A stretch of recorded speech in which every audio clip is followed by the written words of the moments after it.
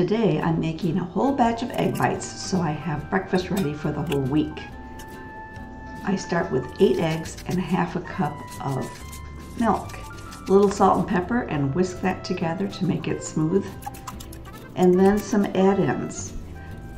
Typically I'll use frozen spinach that's already chopped and I just have to thaw it out, but I have this fresh spinach that simply needs to be used, so I have to chop it up just nice and small and get it all set. I don't pre-cook it, just chop it, add it to the egg mixture, and it'll bake up just fine. I'm going to do the same thing with some tomatoes. I'm using cherry tomatoes here, and again just chopping them up kind of nice and small so they distribute really well through that egg batter. And add that to the bowl. And the magic ingredient, of course, is cheese. I'm using cheddar jack.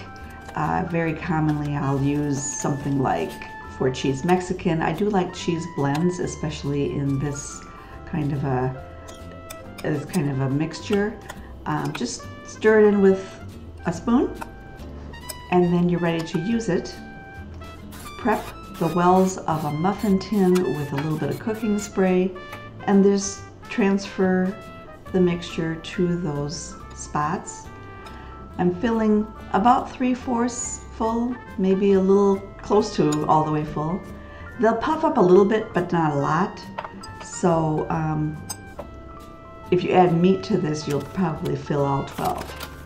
And the final touch I love is a little bit more cheese on top. These are ready to bake, and after 15 to 20 minutes in the oven, they are puffy and looking delicious and ready to eat.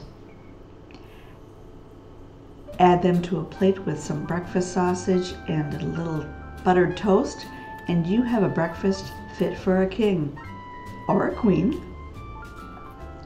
I hope you give this a try. It's such an easy meal prep, and they are simply delicious.